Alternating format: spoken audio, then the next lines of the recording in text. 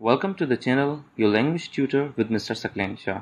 आज का हमारा टॉपिक है व्हाट इज़ लैंग्वेज, ज़ुबान क्या है। मगर इस टॉपिक पर बढ़ने से पहले अगर आपने अभी तक इस चैनल को सब्सक्राइब नहीं किया तो सब्सक्राइब के बटन पर क्लिक करें और बेल आइकन को हिट करें ताकि आपको इंस्टेंट अपडेट्स मिलती रहें। तो आइए देखते हैं what is language.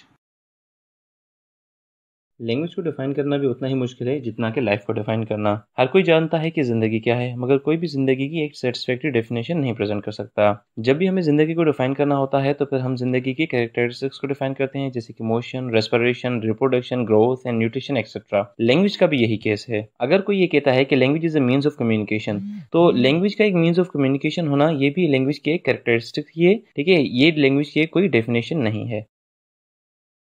Now we will look upon some attempts made by the linguists to define language.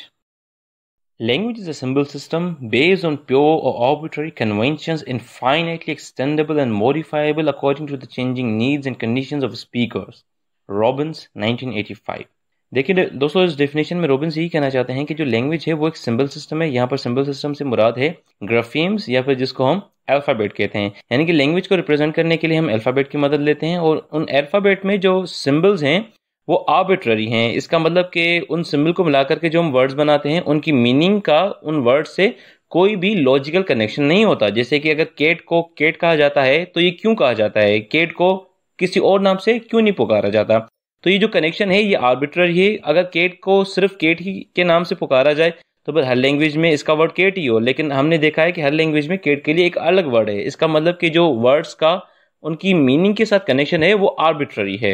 और लैंग्वेज इन तमाम वर्ड्स का एक सम अप, एक कंप्लीट सिस्टम है। Language is a purely human and non-instinctive method of communicating ideas, motions and desires by means of a system of voluntarily produced sounds. Shaper, 1921। इस definition में shaper ने दो words पर emphasise किया है, एक ह्यूमन, दूसरा नॉन इंस्ट्रक्टिव। लैंग्वेज ह्यूमन है, इसका मतलब ये कि जो लैंग्वेज है वो ह्यूमंस तक महदूद है। कोई डाउट नहीं कि एनिमल्स के पास भी एक वे ऑफ कम्युनिकेशन होता है, लेकिन वो उतना डेवलप्ड नहीं होता जितना कि ह्यूमंस का होता है। उसके बाद सेपर ये कहता है कि लैंग्वेज नॉन इंस्ट्रक्टिव है। इसका मतलब ये कि लैंग्वेज जो है वो इनहेरेंट नहीं है, वो किसी भी बच्चे के पास अपने पेरेंट से नहीं आती। हर बच्चे को लैंग्वेज सीखनी पड़ती है, ये कभी भी ट्रांसफर नहीं हो पाती, ये हमेशा लर्न या एक्वायर की जाती है। Language is an institution whereby humans communicate and interact with each other by the means of habitually used oral, auditory, arbitrary symbols. Hall, 1969।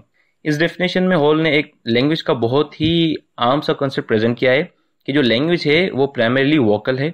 ठीक है, और ये है कि जो लैंग्वेज है वो एक कंप्लीट जो हमारा ओरल ऑडिटरी साउंड्स होता है उनका एक सम अप, एक कंप्लीट उनका सिस्टम है। A language is an infinite set of sentences, each finite in length and constructed out of finite set of elements. Chomsky, 1957। तो ये इस लेक्चर की आखिरी डेफिनेशन है। अब इसमें ये लिखा गया है कि जो लैंग्वेज है वो इनफाइनाइट सेट ऑफ सेंटेंसेस है। ठीक है, लेकिन हर सेंटेंस एक फाइनाइट लेंथ का होता है और उसमें जो एलिमेंट्स होते हैं वो भी फाइनाइट यानी कि महदूद होते हैं। लेकिन जो लैंग्वेज है उसमें जुमलों की तादाद इनफाइनाइट होती है। ये चॉम्स्की का व्यू था कि हम जो लैंग्वेज को प्रोड्यूस करते हैं वो हमारी परफॉर्मेंस है और हमारी परफॉर्मेंस इनफाइनाइट लामहदूद है, लेकिन जो हमारा इनपुट है वो एक महदूद है। उस कॉम्पिटेंस के बुनियाद पर हम लामहदूद परफॉर्मेंस दे सकते हैं। Now hit the thumb to like the video. Don't forget to subscribe and hit the bell icon to get notified on each video we upload. Thanks for watching.